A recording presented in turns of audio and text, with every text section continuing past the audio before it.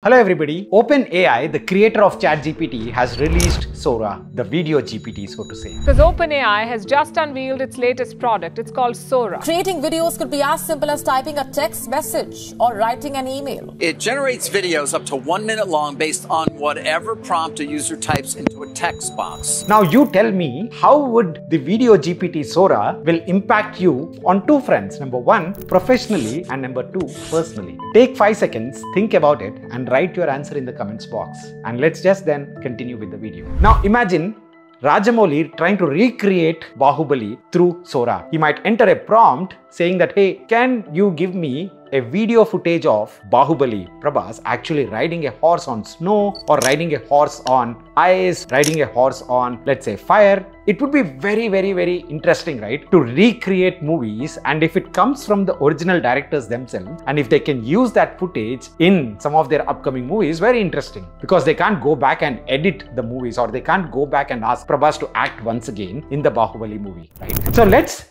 see how this space will evolve. But let's start with, what is this Sora all about? Sora is a model which will help you generate video from text inputs. You enter a text prompt just like ChatGPT and you will get a video. Now that's very interesting because video production is typically very time consuming, very effort intensive. I'm a content creator and I do know the process. And if this process is getting simplified to the extent where you just enter that simple prompt and a video pops out, that's going to be a game changer for a lot of people. Now see, this video is actually an AI generated video, and it's very hard to identify the difference if it is a real video versus an AI generated video. Unless you know that it's an AI generated video, unless you consciously look towards it with a critical eye, you will not find too many differences. Now, this is going to be a game changer primarily because at the speed at which it is developing. Some of the AI generated videos which were from 2023 were absolutely at a very low level compared to where we are right now when it comes to videos generated through artificial intelligence. There are a few problems though. Yes, we are all going gaga over what are the possibilities, but there are a few issues as well which are very important for us to understand. And let's start with the ChatGPT example. You go ahead and type in ChatGPT, how do I upskill in AI? And it will give you 10 or 12 possible ways in which you can upskill in AI. Type the same prompt again, it will give you a different answer. It is not reliable. At an individual level, you might be okay, you will take the best of both the answers and you will try to create your own map for upskilling in AI. But if it's an organization, organizations have to rely on certain data. They have to say that over the next few quarters, this is what we will do because of this answer or because of this logic. And if that logic that is generated by ChatGPT is not very reliable, then that's a problem. So reliability is a big question mark, not even in the video space. I'm talking about the text space. The second thing is with respect to deep fake videos. Well, Sora is still in the research phase. It's not open to you and me. But still, whenever it opens, right, in the next 6 to 12 months, we will see a lot more people coming up with creative prompts. Assume, hey, Joe Biden or Donald Trump being very aggressive on Chinese imports, trying to curb Chinese imports. If this is a prompt and a video that is generated by AI becomes viral, it can potentially impact what and how the election results would be like. And hence, there is a lot of negativity associated as well. And that is one of the primary reasons I was very excited when I saw the OpenAI Sora's homepage, because the homepage itself very clearly talks that we are prioritizing safety. You don't see that on ChatGPT's homepage. ChatGPT's homepage is about creativity, but Sora's homepage is about safety. So very excited, and it was good to see that the emphasis is on safety right now. Now jumping into what could be the impact on you and me. At a personal level, I believe it makes us a little more curious. Our creative energies, juices will start flowing. Just like how we used ChatGPT initially, now we will be looking forward to use Sora as well.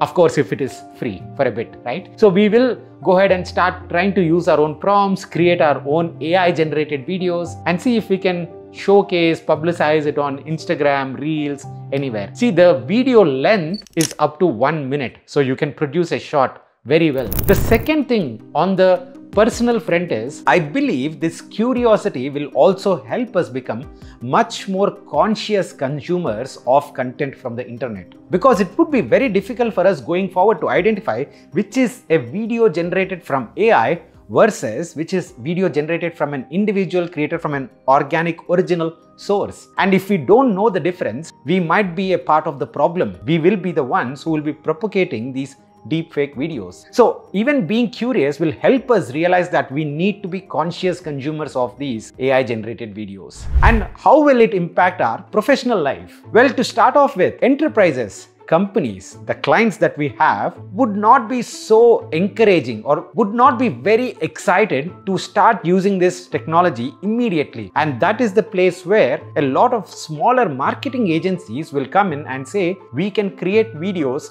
at a much faster pace with a much cheaper budget. Now, that is the reason why I think it's a huge advantage for the folks who are in the marketing agency space. But for the rest of us, it might be not of a very high impact until the foreseeable future for the next 3 to 5 years. If you look at the impact of the ChatGPT, it was very similar. A lot of roles in the copywriting space. Copywriting means the people who write advertisements, the scripts for the advertisements. Those jobs got impacted. Nothing else. Even those jobs not in the big brands, because big brands are not very risk-taking. But these jobs got impacted and the marketing agencies started doing these tasks at a much more efficient level. So I believe in the short term, you will not find too much of an impact at an enterprise level, but in the long run, well, movie industry is a place where there could be a lot of changes. As we were talking initially, Rajamouli could be coming up with some creative prompts and he might be using some of the footage in his upcoming movies. I would be very excited to watch those. He will definitely make sure that it doesn't look like an AI generated video unless he is actually putting a tag that, hey,